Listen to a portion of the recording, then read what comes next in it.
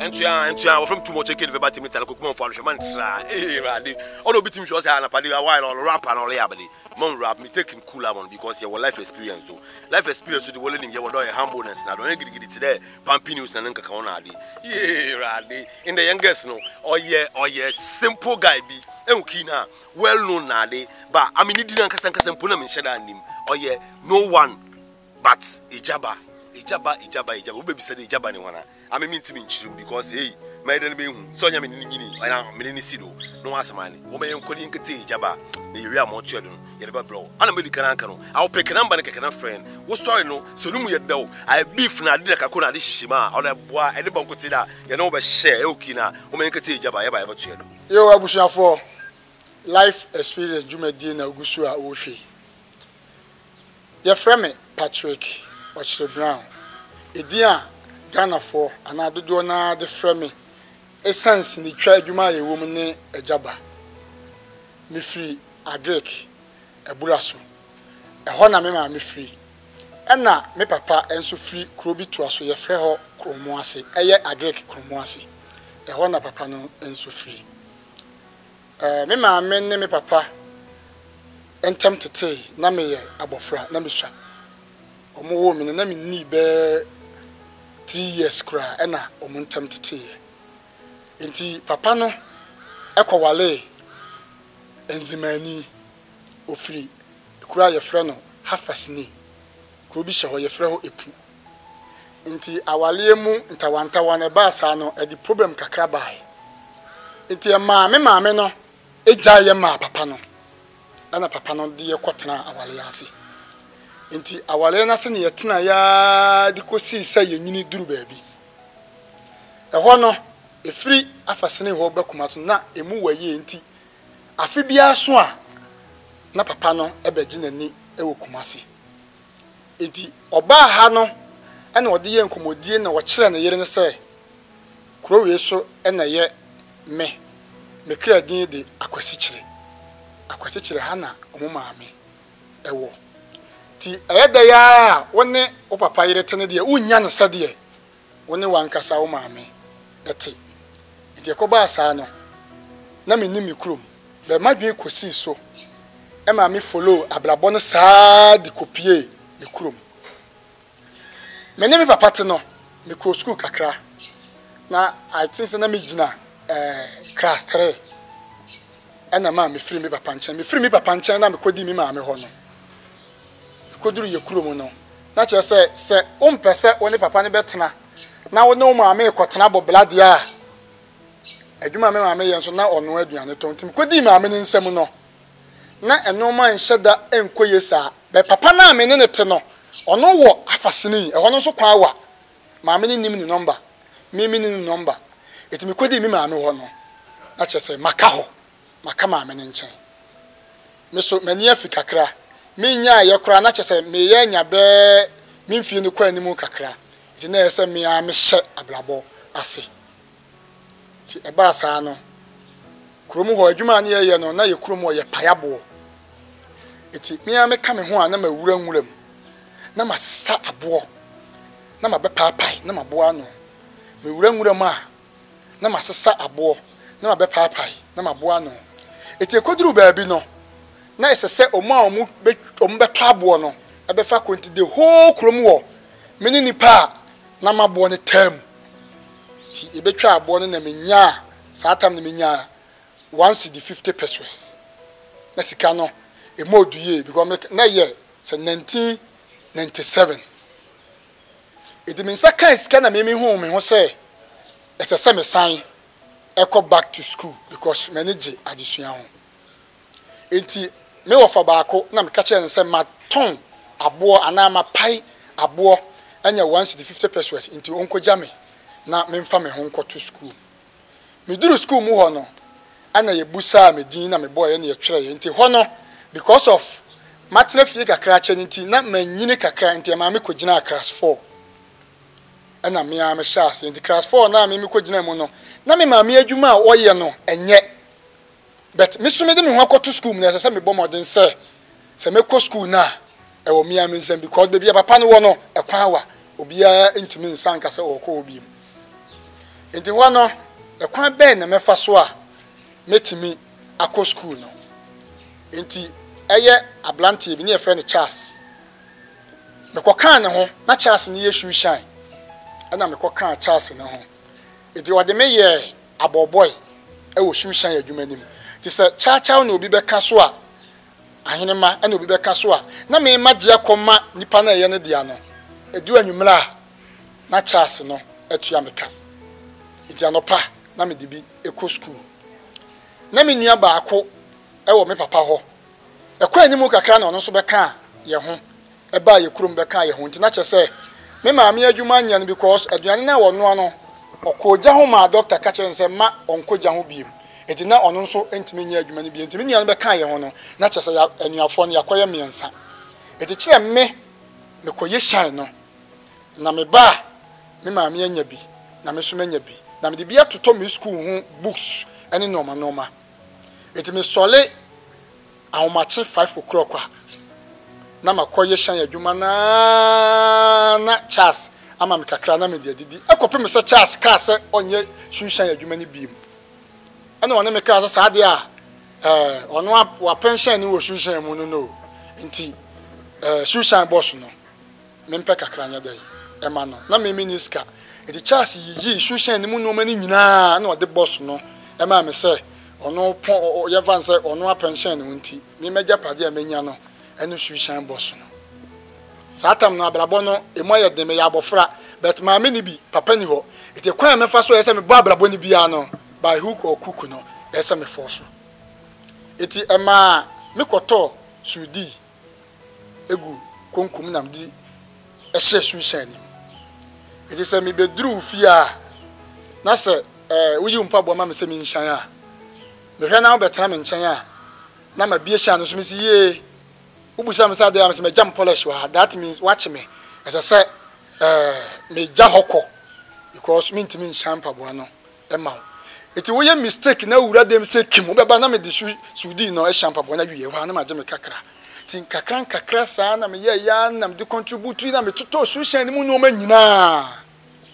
ana aye set nti aye set no eduru weekend sa na ma pete buru ye kurom na ma hyehye no wo so ti eba sa na kyese ma ye shuhye mo hene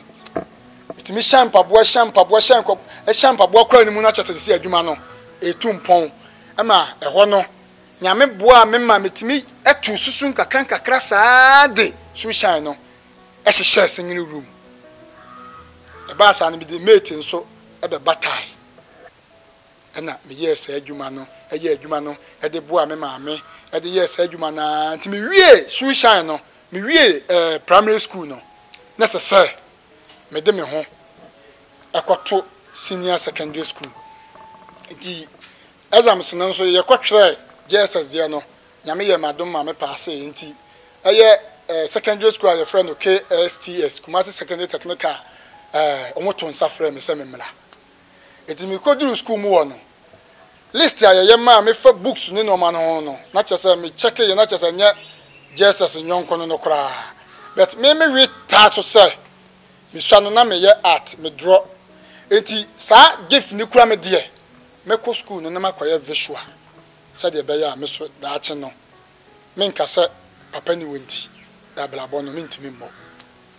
enti e ba sa no secondary school books no so ne board ni kakra nti me sori ya ma che ko ye shine na weekend ma bofie eti school fees any books na boarding na afidi calculation na de ma me no menua na abroso mintimi ma ho de ntimi eti de be ya ne say mintimi nkan kire obi a me forso na maye eti one day na eye KSTS nipa no ye headmaster no e frame no say wona me won komo ada na me best school a me mantem na me kire mu e kire no say oni bi obi ankobeboa me kan no story ni nyina kire no kwa me fa so wie Jesus no se de maka kire o iminua e na ono ka se obi ankobeboa me bet oni bi bet ono na dwena o de be ma me an se ukwa secondary school wi a it doesn't mean say wa wie bibia etinka ono na advice ne say menya school no na me nkope omo ye art no de o ya ade na me nsua emfiri ho ɛha me say obi bɛka say oh when years ana say bibi santi na ɛha me bet because say yo no me the Italian na wa afide na books no price na ba na me hu say ana odinti na best thing ane say major secondary school no ana me gyaye ti me gyaye no na entafo bi ɛwɔ kwada so ensuom ye frɛ mo twins art na mo ye art ɛna me koye na me kokakire mo say mpanimfo ipese me besua adwuma no because okokire mo say uko school na usi kanso ana kyese mo de ye nsua mfiri mo ntima heda ankyire mo ankyire wo mu ɛna me ka say me pese me besua adwuma no ɛna mo say ɛne o mbɛgye me that time no 30 cedis ɛna me say oni me ko bom papa ɛne me maame amani papa ne maame no nso me a na me si yayi eti ho no me ko duru fie no me ba adwuma ma na maka kyerɛ me papa se Saturday me maame se sei eti me ba adwuma ma omo no dwene ho ehun say asa me mpese me ka no kora kyerɛ because 1 month 2 months de bia papa say me papa say eti ade a me di si mani so ne say me wo ho an me busa me master me pa kyerɛ no ma nya efi was no ma efi na me a me de me sika akɔtɔ ebi aso clean ani seminar isa se me busa ne say o ma me lole fe no wote esu ye boa snitch na chi ho na me ama fafom obehu ansa makofi akosi ni no mani nyina eto ba hwame kwan me sim kofi makosi no mani nyina awie eti ho no saa tam ne bia manya hint ne se o mbepam because of 30 cedis no eti master no so hu saa na me ama cancel pam na ezo mpam no eno ma si na cancel eti eduru ba bia asese omuma me twop money because of me ntua me tirinsa ntimi musa mitimi omutimi mama adwuma se kopenti ebia sandboard bi wa mekwa ba no mapon untimi nka hwe etimi ye nkrutu dwuma ne saa wa adwuma mu anti masters ne hu se da bi abofra no ontu ne tirinsa betie pam na enye ye no mugya me saa adam sew na medam eti nkakra saa na medi hu adwuma no me ye adwuma no kwani mu kakra me master mu koto paint ahodo bi eba ho eti eduru ba bi no na me makoye senior chief apprentice eti adwuma no ba me na me gina ho nti ye di paint ni ye adwuma kwa akire ye adwuma no kwa akire no paint ni fa me so a na meti eye me ya eti e ba sa no e ma me fam adwuma me so awi a me be pon me ho no e ma me fa ya mu kakra wo adwuma nim ti duru ba bi no na me hu se da bi ade na minyai art no na menko digital because that time no na paint sem no aba sandboard na ya light wo mu no na me free adwuma mu ho no me ba your friend say eye G kumase G your friend master bi simple art na wo ye art ho me ba ono ne ho ko me duru ho sandboard na me say wo ye say adwuma ni bi me ba ho no ho no so me ba ya no me ka masam kire no ono so anyi miska no oje me adamu saw ni bi saa ete ko ba saa no na ama minni sika me di tumi tirinsa nti na ama akoye se mini power bia nti me ma me nua bi wo ho a obetwam a ona beba be ma me twop money bi wo ha the whole day na mini di ete oba saa na master ne hu ya machia na na hey ma me pa chawo oba fia na na be di nkomo twop money bi a metena adwuma mu the whole day na aduane enkoma no eti eba asa mesu adwuma no 2 weeks e wogi ho because metimi so praye mu pra free mo kire ho ekosi konfa no che ohum ya beka se me yezum lion man but na mesu adwuma me pra kosi gi ho a roba bia obitika mo onum so to from na esa me tambeto ball adiem because masa ne mpefi nti ye na yakoye zoom lion e wo adwuma mu ho ti eba asa no adwuma ni mu ye adinam se adwane free simple man ho ana me call master bi ono so no wo pampa so ana me kosu adwuma no wo nti simple man no ba pampa so wa obehu se me wo ho na na wo se wo the master no be court na afede art for master no ntafo ne de no ma jami mu be simple man no ene me master no na akoye manson o mo twe manson wo me ho ti ba sa no na me san free adwuma mu ko master no ka che me se o munyina art association no mo ye one it is a simple man no enyame mo dia chere me free adwuma mu ho ana me san free ho me free ho no na me call master bi ɛwɔ Santase runabout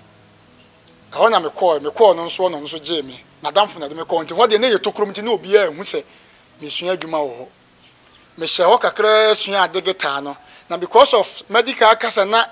paint no me yɛ chief na yɛ use falling paint bi ama material ni nti yɛ kɔ hɔ na adwuma nso me master no mu use tena tena no ɛfa me so no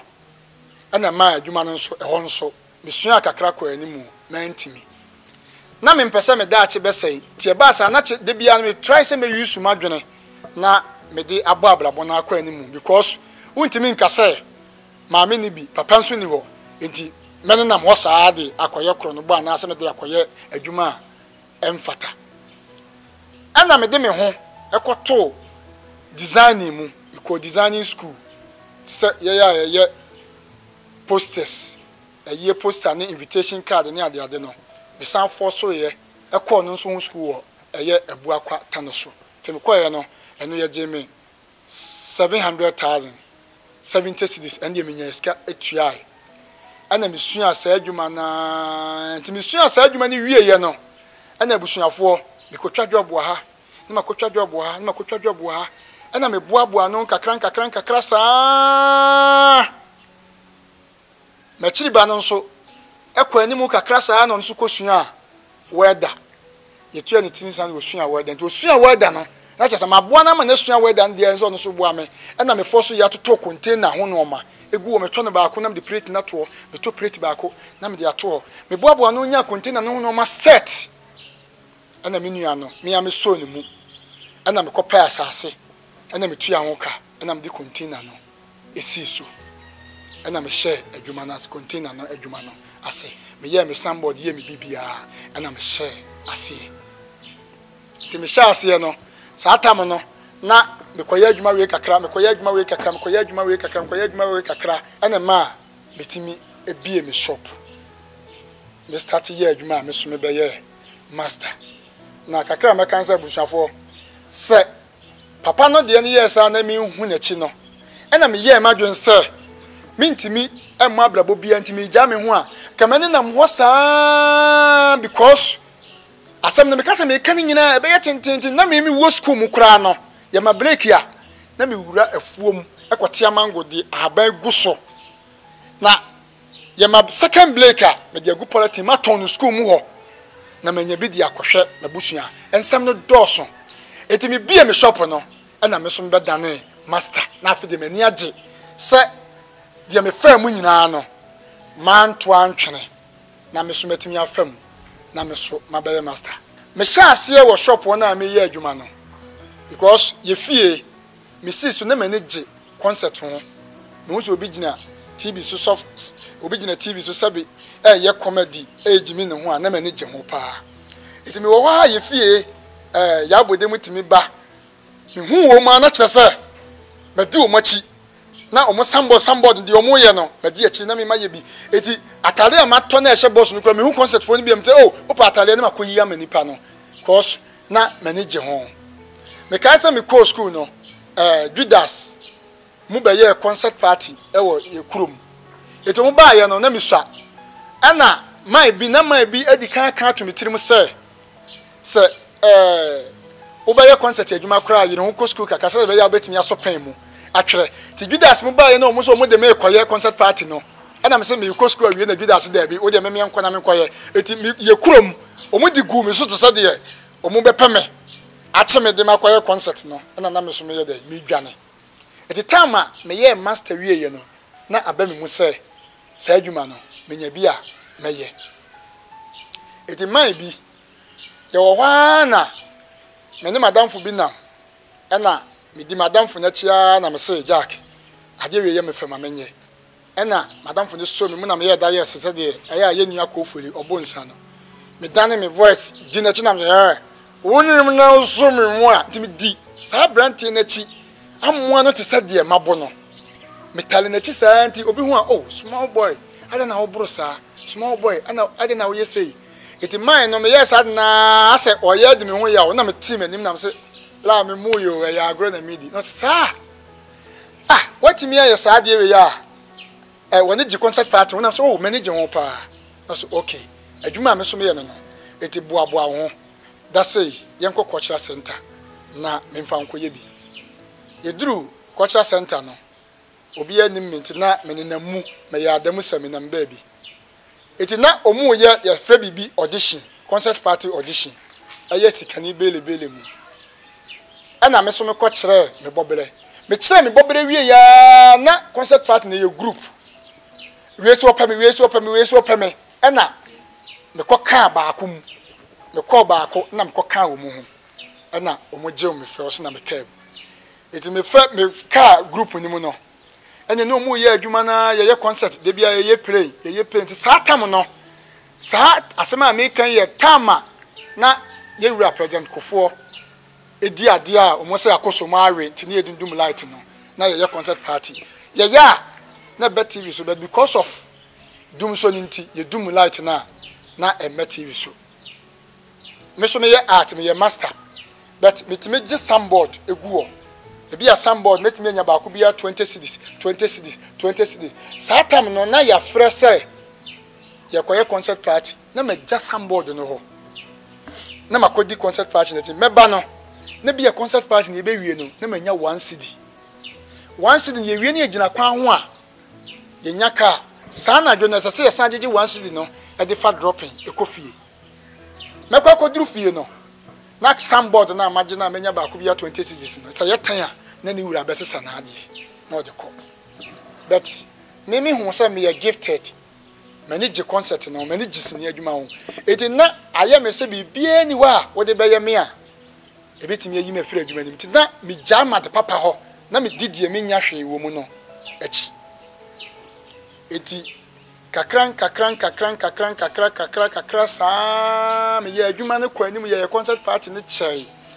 ana opanyina ye frɛ ne Judas no wo madwuma ma na Judas bai oba ye na ochia me no se te sai na me jesu no se ye se wo ye good pa ana ewo de ehun kasa ni nye mu no concert party no so me wo ho a omo ye fa joka no jimimi ensere no na mani nye ho because me nim se nipa be kasa abrante we wagimi ti me hu so obi ye sa jimimi ensere na me am tenche me hu so me na me yank me ye ne sei me na me yank me ye ne sei but me ye no aka je me se magimi later no na me hu so ade we de me nim yo so woni me ye na ato ye me hwe me ye ya no mo ne je ho na me so be kasa na je mo so ye me ye sa de na afide e ho no na omo aye ne omo ye concert party no omo hu ni se already wa ba foforo ni me ye eti omo ne me nya adwuma ne mum but me ye wie pe na e ho na nkasa no obi a pese wo ne me nante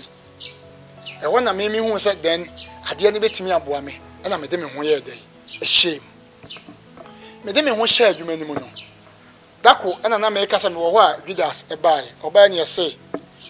oh yes we are comedian we are good na me ko bie hotel bia no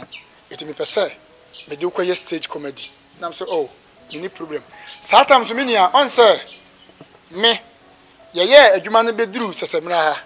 de ama me hu nipa wo ye hwan wo frɛ me phone so na ma fa ne say me hu say satam na me nya adwuma no bi me hu say wo face ana wo ye star pe me hu ba bia wo bia say me save wo number eti na me nim Judas no na me wo no number e wo me phone so eti time Judas ba me ho na o ka say yes wo ye good no na me wo no number dada eti wo ne mbedi nkoma me hu say Judas aba me say o person ne me ye adwuma na me wo no number eti o free me nchen no na time o de share say o person ye adwuma na me wura fi ana me frɛ Judas wo phone so say opanyi me na mo ba me ho sesi a na time na mo ka no me wura fi na me say me bisa wo ane ye say ensuo hwewa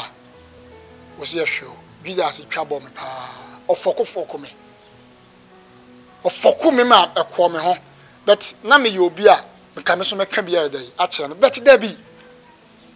nipa no ehia me ofoku me wie ye no ana me delete ni number e free me phone so na me pa ne chew say me mfrɛ ni biem e bi nsi biem ti na ye Thursday it is on a Friday or Saturday na na ye koye program no me so me duru ho na ma hyehyɛ ade na me koye no ti e duru stage a ye bom dia na me tigina system nim me ye comedy ni ye comedy ntino ote ono okasa me wie ya no frame ya no de nsa to me nsa yem no chia me no so we good say me number wo ho na me kasa da bi wo number ni me ho no nye ona afra me no na me say ane but we di matem nti me pepai na dwida as pa me chew say oye sorry onim say na e wo mimu ko ankasa nti one me benante na me gitum enti nipa ode me ko gina camera nimu first aye ebusuya panyi Judas ode me wura adwuma nimu no me wo ha no be frɛ me sɛ me moaboa me ye kɔ ti baabi a me ko gina camera nimu first nso ye frɛ baabi kuro bi Sankole ye ko duru ho no production members no omu kɔ be 500 omu akromu omu ye stars wo ho ana me so yakotom me ye hoho obi anim me first time eti ye ko duru na Judas se wagya ade bi okuma senti okofa aba ana ogya me ho satam so production members no dalata no obi anim me imanu ama wo ho maki afrane wo ho misumi nim obi a eti omu twa na me gina wo na me hwe wo mu omu twa na ade asa na o makoda na me nam krom wo me koda hen eti se edan bi wo ho na me bo wura dan anim a me hu se sinifo nda ha but omu nim me edi me wura ho na ho ayesum metimi pra na me dimiti akohye obi ntam sei wono nso nim se me da ho eti nipa ne timi pre nema wotwene mu abehu anse wa stamp ma no so ma hapa ma no menu ma no sei obetia ne pan otie gigi to oso ne fon to atwehame a bes na obehya ha ya dem me nya ba bi na otie okay kafra satam ne bia menu a apai dada oye footballer o dem wo eti ede na ade be ye no wontimi nya ne hwe wa ponche me tina ese me twaso ade atia na ma sori na me ninamu sei kwan ya me fa so adidi wo be fa sini adwuma ato ho so obi anim kwan enso na me di akire sete na me di akire eti o wa na Judas e bai obai na dalatan ne we so frɛ hin so makura anukura wa anka ho asem for the start no eti me hu ya ansa omuso omu twasin me masa ni Judas ti Judas ya no say na okura obai dey okay kwa himfie otana obi ka himfie fo no na me kwotena eti metima na me kura sin ama betena mu yi die na meye ti na krachi biteme nchan na me ka kire krachi no se menua wonim me sole se me acte kasa o kasa metia ho se jame na me nkasa me first idea me fire no no na me ye me ho se de kofoli eboro na oye no eti make sole ya na krachi no ye so obeso na metia no na no ye kom na me de kofoli style no ekasa na imanu ama na ye ohene eti omoka kata na imanu good, you are a good actor, come let's shoot this scene here afọ na imanu ama de makotena ha na ye kotena na ye twa afọ de ade na amenka ho no na menua omu kreti since ni bi ema me only is that was you bia obi was only a first staff you steady time chuku na to do na hwe part 2 na second half no and when it goes in the hat trick na de na praise na de no obaba na de no asaban